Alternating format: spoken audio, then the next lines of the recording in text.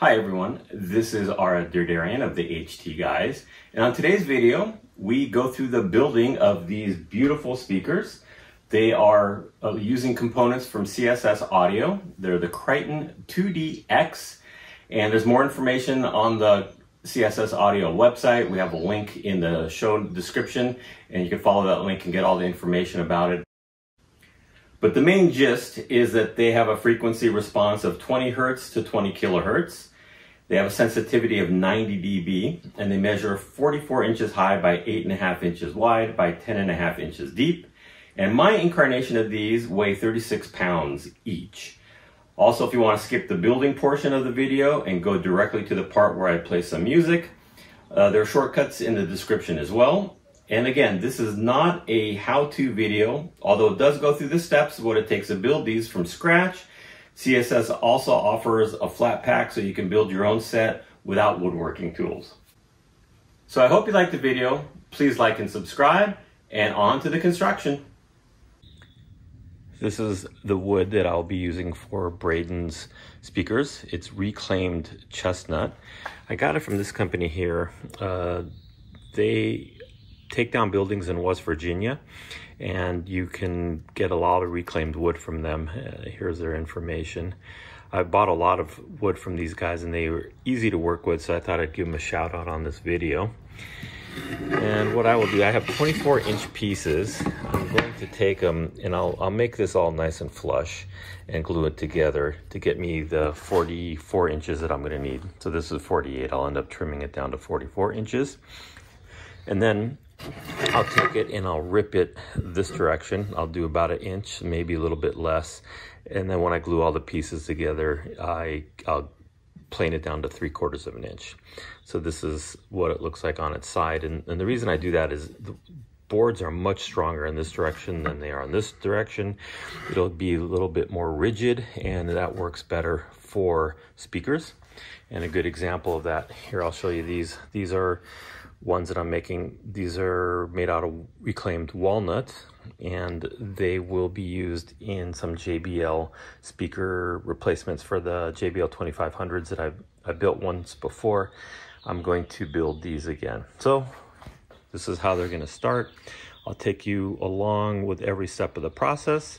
Again, this is not going to be an instructional video, as more of it is documentation for Braden. When he gets these speakers, he'll be able to pass the video on to anyone who ends up with the speakers in the future. So thanks for watching.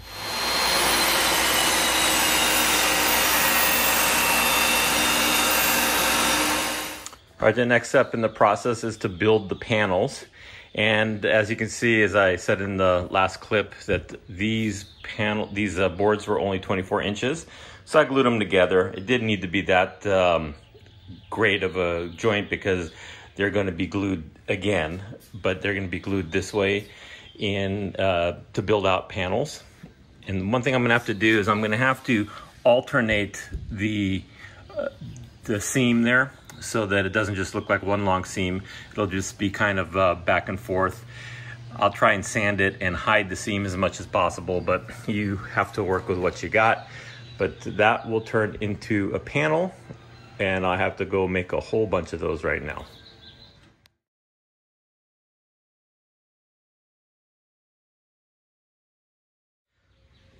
All right, after the glue has dried, you have a panel that looks like this. And it's all, you see, uneven.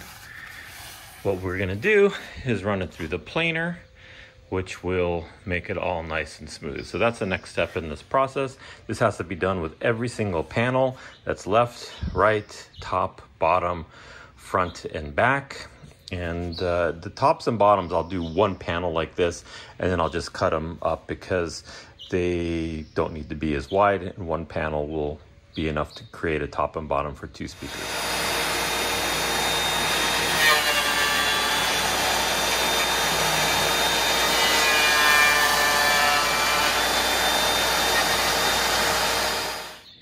All right, now it's gone through the planer. You can see it's all nice and even.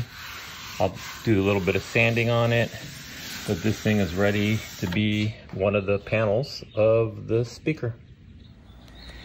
At this point, I've got 4 sides, right and left of the right and left speakers. And then that piece up there is going to be the top and bottom of both speakers. So I will be cutting the 4 pieces out of that. This is rough dimensioned. I will square everything up on the jointer. So I'm going to come over here and I'm going to use my jointer to get a perfectly flat edge on one side. And then I'll use the table saw to cut the other side to the appropriate size. And then I have to do the length. And because I was using pieces that weren't quite 44 inches, I ended up having to glue pieces together, and I didn't want a seam to go right down the middle. So you can see here I have one piece there. I kind of went back and forth. I just think that'll look better than having one seam down the middle. At least that's the thought. So what I'm gonna have to do is find the midpoint, and then I'll do 22 inches on each side of that midpoint to get this to 44 inches, which is the length, rather than just kind of flattening, scoring off one end and then just measuring out 44 inches and cutting the other side. That would look, this wouldn't be centered if I did it that way. So that's the process. And once we're done with that, I need to make the front and back, and I'll have to build some braces. The plan calls for some braces, and then we'll load the components. And what I've done here is I've marked the side here. So when I run it through the jointer, all those markings should be off. That way I'll know that the jointer touched the entire side to make sure that it's all nice and flat. All right, let's make some sawdust.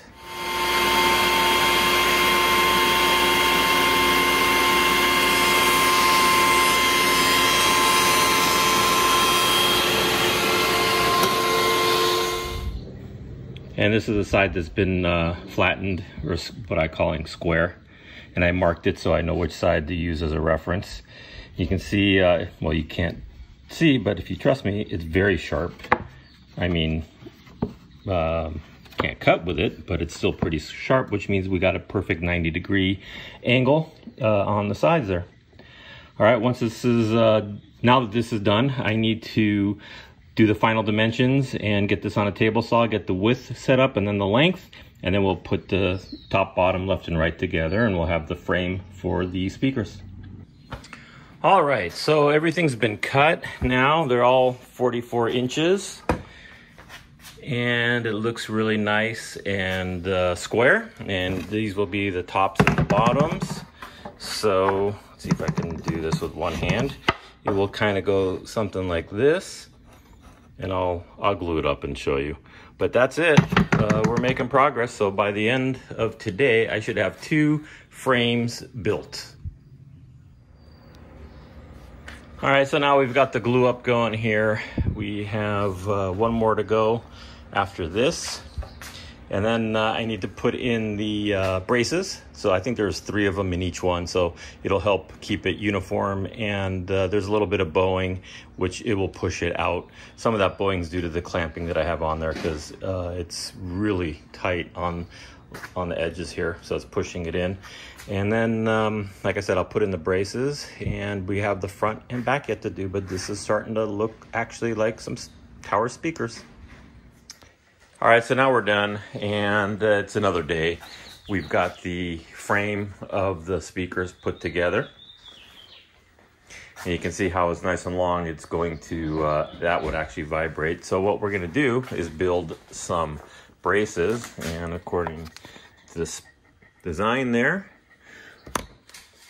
so I've got it marked out. I'll get a jigsaw, cut these out, and then I'll use that to basically trace the rest of them. And then we'll get it loaded up into there. And after that, we'll do the front and backs, and we'll get it loaded with the components. We're getting closer. All right, so I have got the braces in. They're all glued up and drying. And as soon as those are done, we'll get this thing loaded up. Well, I guess I got to do the front and back panels first before I get it loaded up. So I'll start working on those next, and I got to get the components ordered here shortly. The next step in the process is trying to square up the face and the back.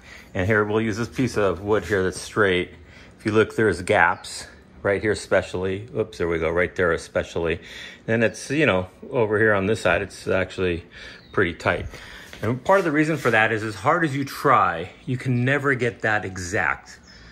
This side here is a little bit better, but still, what is the easiest thing to do is run this thing through a sanding process like a belt sander or something. However, I don't have one of those. What I do have is this. That's a pizza stone, and I've glued down some sandpaper. And what I'll do is I'll run the frame on that, applying equal pressure, and I won't let it roll on. When I get to the end, I won't keep the pressure on. I'll just lift it off, kind of like a planer, because you don't want to curve the end. So let me show you what I'm talking about here. I won't be able to do it video at the same time, but I'll try to do it with a still frame. So what I'll do is I'll move it to about here, and then I'll apply equal pressure and I'll push it through. I guess I am doing it with one hand, but not an actual one. So I'll push it through, applying pressure. And then when I get to about the end, right about there, I just lift it off. That way I won't do that, because that'll end up curving it as well. So this is glued down, and then I just scrape it off when I'm done.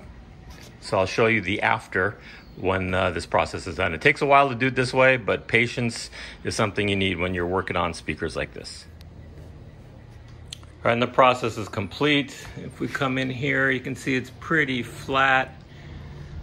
Unfortunately, I took a chunk out here with some of this older wood's a little bit brittle, but fortunately this is gonna be the bottom, so it really won't matter that much. And let's see if I can do this. Move over here. You can see it's pretty tight. Of course, I'll be clamping it and gluing it, so that'll fill in any little gaps there. We'll get a nice tight seal. So a little bit of hard work, but it ends up saving you all kinds of time in the end. Otherwise, there's gaps and you end up having to fill it with sawdust and glue. This makes it a lot easier. You get a nice tight seal, clean seal. That's it upside down. And we'll move on. I have the back panels all cut up and flattened and straightened out. So I'll glue those onto the back. I'll show you a picture of that here in a second. Then I'll drill the holes right there on the bottom. There'll be 2 holes for vent tubes and then 1 for the terminal cup.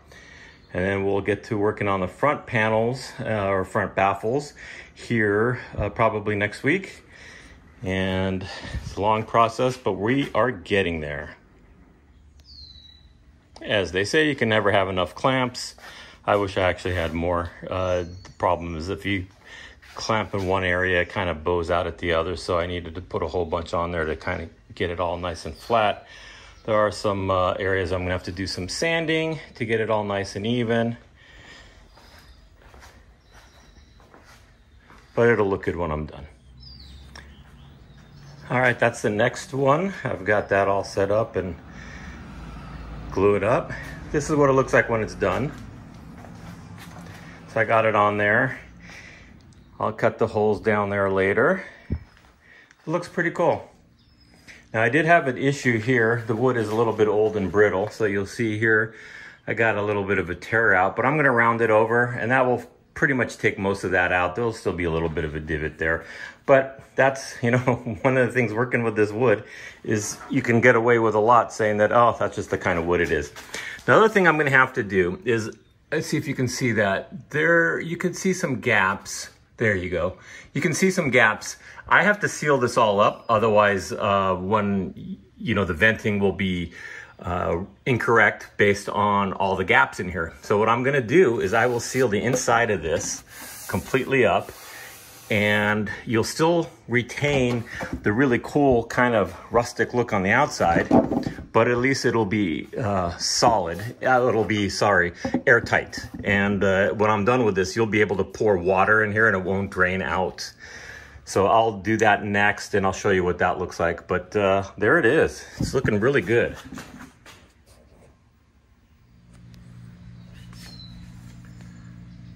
All right, now that we've got the backs on, and I think I showed you once before, there are some holes in here. There's another one there. And I need to seal it so that it's airtight, and the only way for any air to get out will be stuff that goes through the vent tubes. I think the vent tube's gonna go right about here. What I'm using to seal it is, there's a bunch of people who told me different ways to do it, and they're all good. But this is the simplest for me. I use this Gorilla Tape. Super strong, and it actually, here's one that I've already done.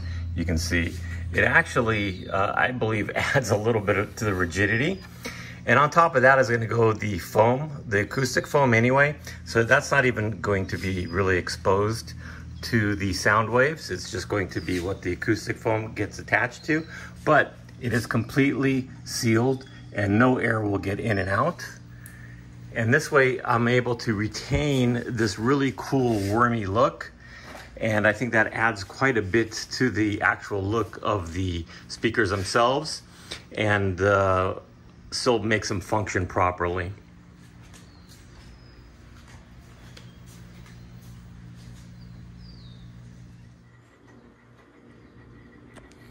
And as I said, I was going to use CSS Audio parts. Here is everything that comes in the kit. Foam, vent tubes, the tweeters, the woofers, terminal cups, and then this is the crossover. And you can see they've got everything labeled really nicely, so you know where to put the parts. And then on the back, it shows you how to solder everything. So you connect the D to the D, A to A, B, B, so on and so forth. And then eventually you come out and you'll have what goes out to your tweeter. This is your input from your terminal cups, and then this is going out to the woofer. And we got two woofers, and I believe they are going to be done in parallel. But I'll check with them, and if it's other than parallel, I'll come back on and say. And that's what it looks like with everything mounted and zip tied. And that'll help keep it in place so that it doesn't rattle around when you're playing music. Next up is to solder the back, and I'll show you that. And pre-warned, my solder skills aren't great. It will work, but it may not look pretty. All right, I've completed the crossover, and I have the woofer that will go out to two different woofers in each cabinet, input and tweeter. Let's take a look at the soldering job. I'm not the best at soldering, but these are all solid connections. So you go FF there, and you see it loops over to there at the add that piece of wire, and then H comes in from here and goes to those two connections, and then E, and you got that run over there running over to G, and these are, I guess G stands for ground is all I can guess, but maybe not. Anyway, so that's what it looks like. They're very solid, the connections.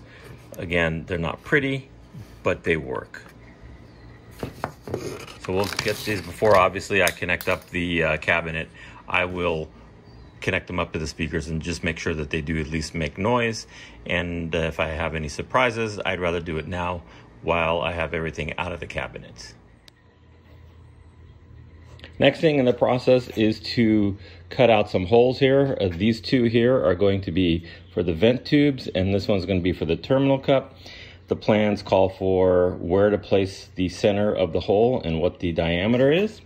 And then you're going to need something to cut that hole. You could, on these, you could actually use a jigsaw if you're really good with it, because it's going to be covered up by the terminal cup and the vent tubes. But I like having the holes as perfect as possible.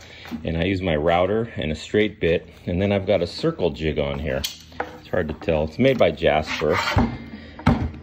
And what you see there are gradations. So for instance, if you want a 2-inch hole, you put a pin here at the 2-inch, and then you put it in this point right here where it's I've cut a 1/8 inch diameter. I've drilled a hole there, and I'll show you in a second what that is. But this thing goes all the way up to 18 inches.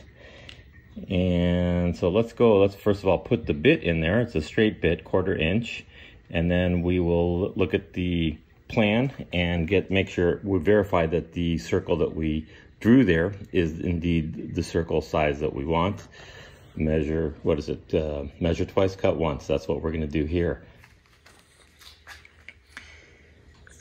According to the plan, we're going to have a 3-inch diameter terminal cup, and we're gonna have a 2 and 13/32 diameter vent tube. In 13/32, I don't have a 13/32, so if we were to go into 16, that would be 6.5/16. So we're gonna take that up to 7/16. So it'll be slightly bigger by about a 1/16, but that's gonna be okay for this situation here. So let me put the pin in the appropriate spot. We'll do the top one first. That will require a 1.5 inch radius, 3 inch diameter. So it's a straight bit. I've got that in there, 1/4 inch. I've got the pin right here at 3.0 inches. Now what we'll do is we'll put that right there in that hole, and then we'll put the router down and make sure that it is indeed right on that line. And then we'll go ahead and start cutting the hole. And there you can see the router is right there on the line that we drew. So we are now able to cut our hole. We'll put power on that and get to cutting.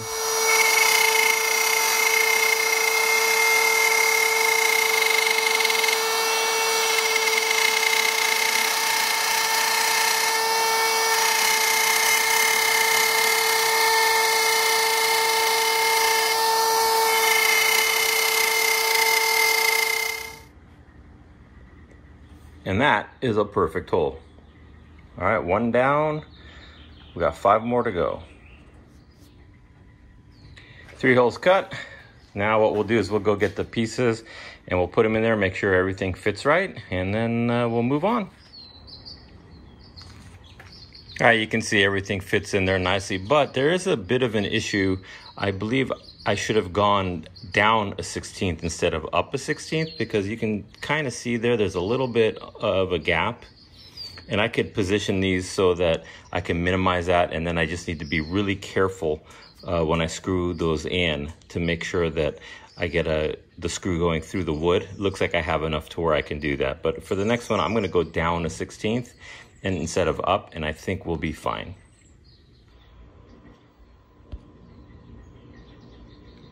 And the second one turned out really good. There was no difference done in the terminal cup there. But on the vent tubes, you can see where I have 4 perfect wood connections to where I can screw in the vent tubes. And as I said in the previous segment, I'll just have to be really careful when I put in the other ones, and I should be fine. The next thing I needed to do is connect up all the wires. And what you'll see there is I've got them soldered together and then shrink wrapped. The kit comes with all the wire that you need.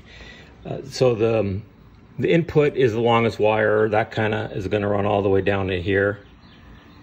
And then we'll connect it up to the terminal cups down there. And we've got one woofer that's going to go in here, and one woofer that's going to go here, and then a tweeter is also going to go in there. So we'll just connect these up.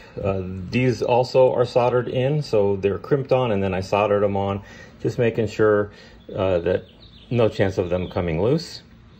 And next so I'm going to take this and I'm going to mount it right there on this will be on the back wall, and I'll do it in the vertical orientation, and I'll screw those in so they won't move or anything. And if we ever need to either swap it out or replace it, we can remove the woofer that's going to be right here. We can just remove it, reach our hands down there, unscrew it, pull it out, and of course you can just pull those off of all the terminals. And then down here, what you'll have to do is the terminal cup connects with screws, so you'll have to pop that off and then disconnect the connector there, and then just pull the wire up. So that's it. And once that is done, let's come over here. I haven't really done anything with this since I've glued it together and planed it. I will get it to the appropriate size, and then I'll cut the holes and then put it onto the front, and then we'll have music playing.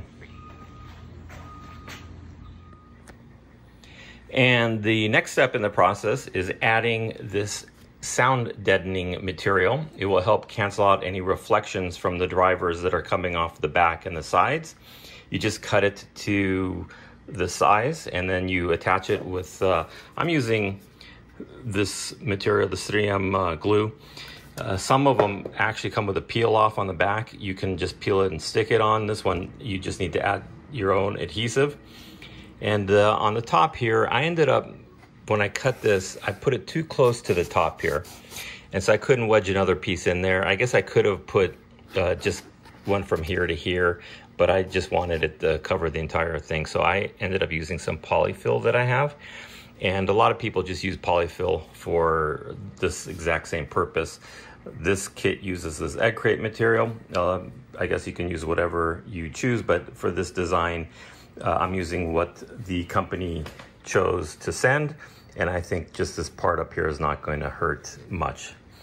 And that's it. We'll get the other one done. And then the inside will be finished. Then we'll just put the front baffle on and put the drivers in. Well, actually, we'll have to finish the outside with sanding, a lot of sanding, and then a lot of finish as well. So it's a long process.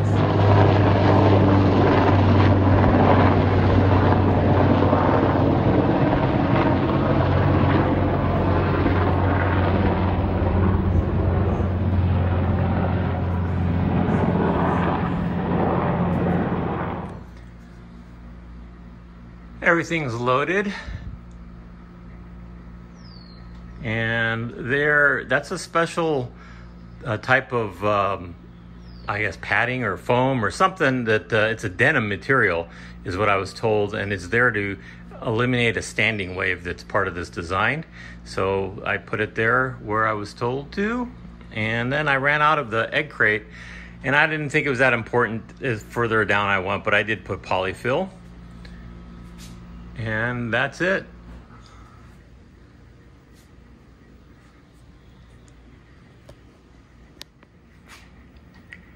Next up is to cut a hole for the tweeter, and we'll pull the router back out with the circle jig. And the difference between this and the terminal cup or the vent tubes is we need to have this little ridge for the tweeter to sit on. You can see the tweeter here, that's about 4 millimeters thickness.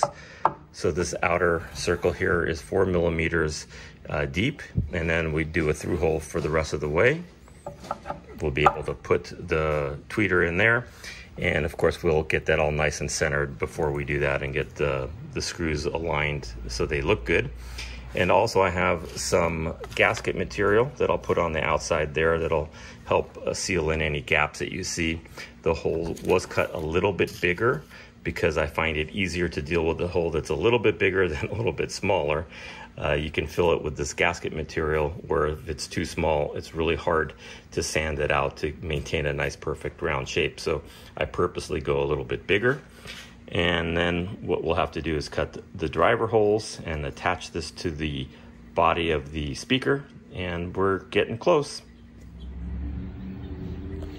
I have my first front panel done, and I've got the parts put in there. They're not screwed down, nor is the front baffle glued down. I'm just going to connect an amplifier up to it to make sure that they actually make noise before I seal everything up, because if there's an issue, it's much easier to deal with when I have complete access versus having to go through one of the driver holes. And that's it. So it's looking really good. Can't wait till these things are done. So when I tested the audio, I got nothing. I was really disappointed. And I quick emailed to the guys at CSS, and they said one of the common mistakes, the problem was I had nothing coming out of the woofers. Had something coming out of the tweeter. They said one of the common issues is that you don't connect the G's. So here's the G, and there's G over there, and I never connected them for whatever reason. It just didn't cross my mind. So this was just a temporary jumper, and it worked. So I'm going to actually solder in a proper connection between the points, and we will be good to go. So the CSS Audio guys, really quick in responding. Really happy working with them. Front baffles are cut, and we got the first one being glued, and it's just a matter of getting a lot of clamps on there. I actually wish I had more, but that'll work. Once that's done, we'll get it all sanded. we'll round over the edges, and then we have to do the finish.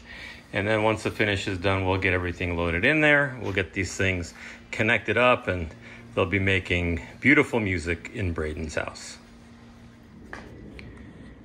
All right, so everything is in place. And I've got the holes taped up so when I do the sanding, none of the sawdust gets inside there. And the last thing is I have to fill some gaps. Some of this wood was brittle, and so you see a little chunk right there. And what I've done is I've sanded it with my orbital sander here, and I didn't use the dust collection. I'm capturing everything inside that little bag. And what I'll do is I'll make a little bit of a wood filler, which is just simply glue and a lot of that sawdust. And then I'll use a putty knife and I'll just kind of spackle it in. And then once that's done, we'll sand it, we'll round over the edges, and then we'll have to sand it all the way. I think we're gonna go all the way up to 1000 grit and make it nice and smooth, and then get a nice finish on there. And of course, to get everything all loaded up. And that is where we're at today. All right, let's see if I can do this one hand. So I just take some of the sawdust, and we'll just pour it out here in my little makeshift bowl.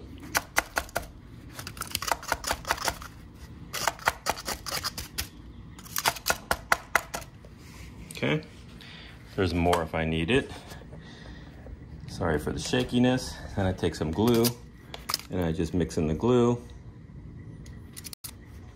Maybe a little more. And then we'll take my little putty knife here and we'll mix that all together and create, it's hard to do with one hand, but you get the idea. We'll create this, I'll mix this off camera, and then I'll show you how I apply it. All right, so we got it. It's kind of like a putty, and then we'll take it and we'll just start filling in the holes. You just kind of get it in there really good. And then what you'll want to do is definitely scrape off all the excess so it saves on the sanding. So we'll show you what it looks like when I got all these holes filled. So that's what it looks like when you put the fill in there. Now on this side here, I didn't get perfect on it because one, it's going to be rounded over. A lot of that's just going to disappear and you won't even notice it. But over here you can see it's filled in. There was a small gap. All these gaps were cosmetic. Everything was sealed. It was just the wood is a little bit old, and as I work with it, it's a little bit brittle and some little pieces will come off. But as I said, it's completely sealed, and this will, once we get it sanded and oiled, you won't even know that this was done. And the next phase is to round over the edges, and with that I'm going to use this router, and I've got a round over bit on the end. So what you do is you just kind of pull it up against here, and then you just run down the sides. So we'll do that around all sides. There's a lot of sides to do that too. And then after that, we'll sand it down and we'll fix any imperfections that are in the wood. There's been some issues with some clamping that caused some dents in the wood, but rounding over and then sanding will get rid of those. And then we'll put our oil finish on there and get the components loaded.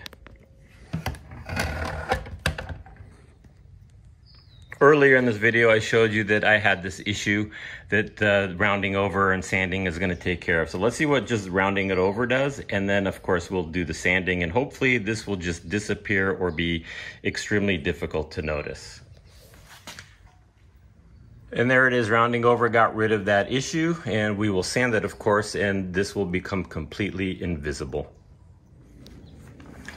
And there they are side by side. You can see the round over on this one here, and you can see just a straight 90 degrees. The round over gives it a little bit nicer finish. Of course, it'll all be sanded. All those burn marks will be sanded off. And just, I think, adds a nicer touch to the speakers themselves. All right, we've got this sanded to 1000 grit. It's super smooth. Now what we're going to do is we're going to put on some Danish oil for the finish. So you'll see this wood transform. It's amazing what this stuff does. So we'll pour a little bit there, and then we'll just wipe it in. And you can see how it just transforms this thing. It's amazing. So I'm going to put 2 coats of this on here.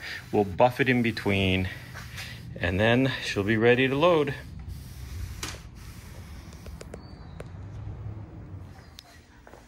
All right, so we're at the last stage. We are going to load components. Everything's done. It's all been finished. Looks beautiful. Looks way better in person than it does on this video. But we'll get this thing loaded and making music shortly.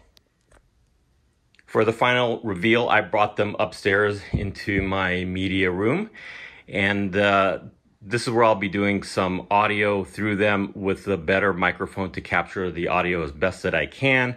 It's still not going to be the same as being in the same room, but it will be better than using the microphone on this camera. They turned out beautiful, and what I find amazing is that this wood was in a house in West Virginia that was built in the late 1800s. And Lucas Millworks tore the house down and processed the wood, and I bought it and turned it into this. The red on the front is Paduk. That's an African hardwood, I believe. I added that just for a little bit of style. And one of my posts on Instagram, somebody made a comment that said it looks like a vintage surfboard. There's also, I have carpet spikes on the bottom of these, and I'll show you a picture of those right here to help isolate it from the floor. And they turned out, I just can't get over how good these turned out, look and sound. And so why don't we run some audio through here? It will be copyright free music, so it'll be something that you haven't heard before, but at least it will give you an indication of what these speakers are capable, as best that we can here with the microphones that we have. And the last thing we're going to show you are the speakers set up in Braden's house, and that will complete the video.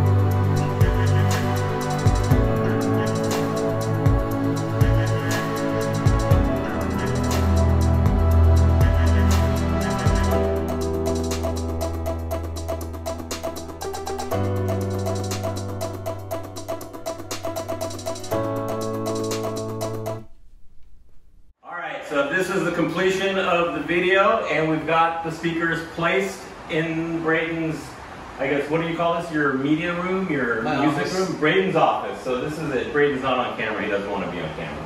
So that's it. Final resting place for these for a while. And thanks for following along on this video. Hopefully you enjoyed it. If you get a chance, please like and subscribe, and we will see you on the next one.